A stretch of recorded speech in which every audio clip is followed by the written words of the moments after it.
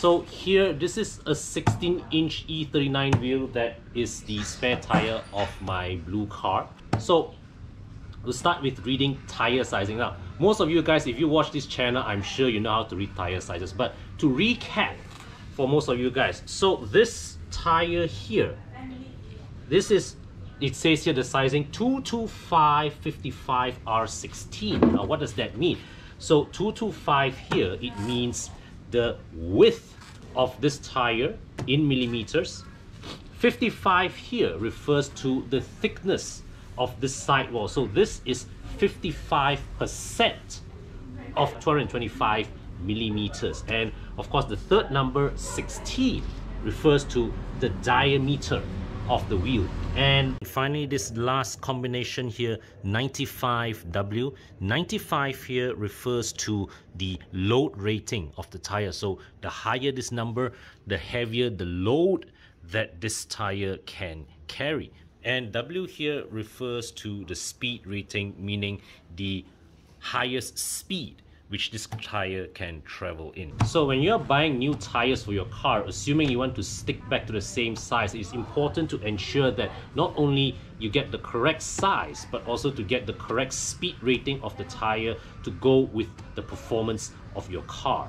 Now, other numbers to take note on the tire is that as you look through the tire, there will be a 4-digit number that tells you the year of manufacture of the tire. So here, this says the number here in this one, it says 3900. It means this tire was made on the 39th week of year 2000.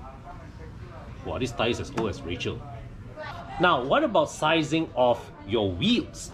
So most of the time when we talk about wheel sizing, we always say 16 inches, 17 inches, 18 inches. That of course refers to the diameter. And we also know over the years that wheel sizes have grown progressively large. Imagine during the time of this E39, 16 inches were considered normal size for this car. But today, it's, well, a standard 5 series, even at 17s, look rather small. This factory recommended size of 225/55 R16 for the E39 back then has now become a rare size today, which is why for both my E39s I've went up to 17 inches, because quite simply getting the correct tires for this wheel size is become difficult and costly, and also the selection of tires are quite frankly not as appealing. Okay, so wheel sizing.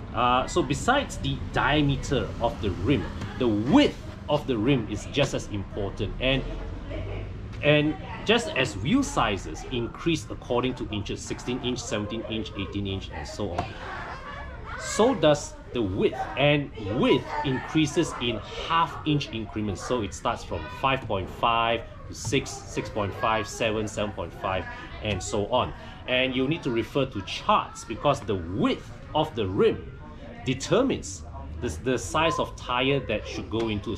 So this wheel, for example, is 7 inches wide, and according to the guide, you can fit anywhere between 195 to 225 section tires. But always refer to your tire shop, and they will be able to advise you what's the best tire size that fits with that wheel. But always, as I would say, when you want to choose to buy new tires or new wheels, it is best to stick with the factory recommended size. Most cars these days anyways come with a range of sizes, so if you want to upsize, it's best to still stick within what the factory recommends, and you won't go wrong with that.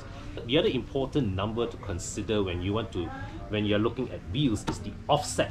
Now, what is offset? So you see here, this face is where the wheel is mounted to the hub, all right? And offset is basically the distance between this face and the center line of the wheel. Now, a positive offset number denotes that this plate, this face, is closer towards the outer edge of the wheel, whereas a negative offset means that this face is towards the inner side of the wheel.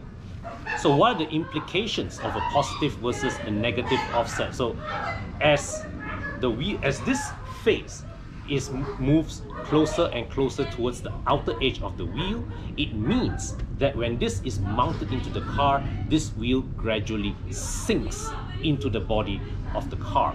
So choosing the correct offset when you buy your wheels is extremely important. Too far out, you will have your tires rubbing against the fender. Too in, and your spokes will be interfering with the brakes. The inner part of your wheels and tires will interfere with your suspension components.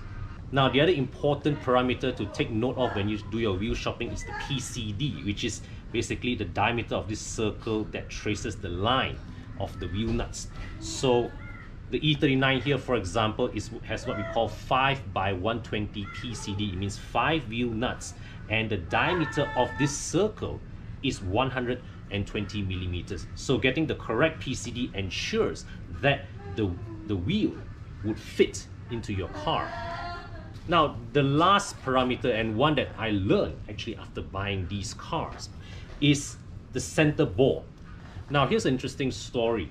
The E39 is the only BMW model that has a 74.1 millimeter center bore, whereas all other BMW models have 72.6 millimeter center bores.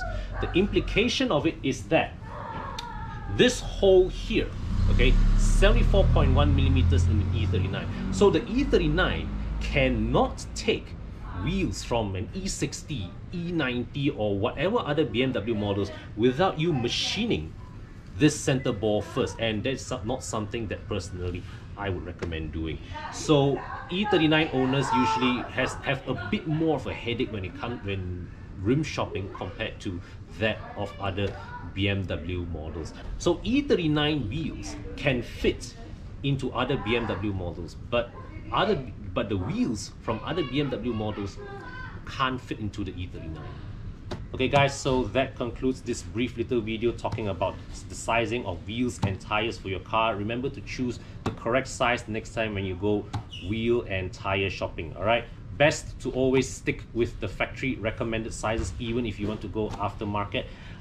Remember, every time when you upsize your wheels, makes the car look more chantik, but there's always a trade-off. You will sacrifice a bit of acceleration, fuel consumption, as well as ride comfort. But at the end of the day, choice is yours. Just remember to make an informed decision. Your tires are your only contact patches with the road.